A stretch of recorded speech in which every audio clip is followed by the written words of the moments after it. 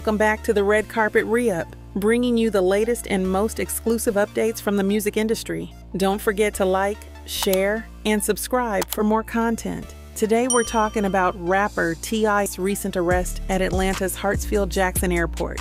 But don't worry, it was all a big misunderstanding.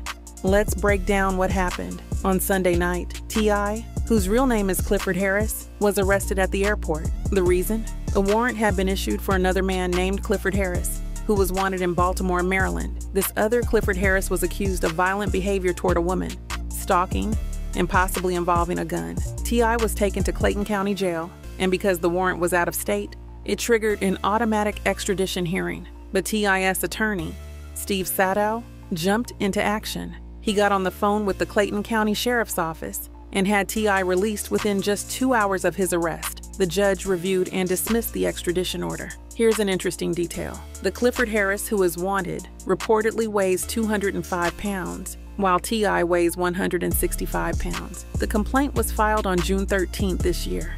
But it's clear that this was a case of mistaken identity. So there you have it. T.I. is back home, and it looks like this mix-up has been resolved quickly. It's a reminder that even celebrities can get caught up in mistaken identity issues. Make sure to hit that subscribe button for more updates, and leave a comment below with your thoughts on this incident. Until next time.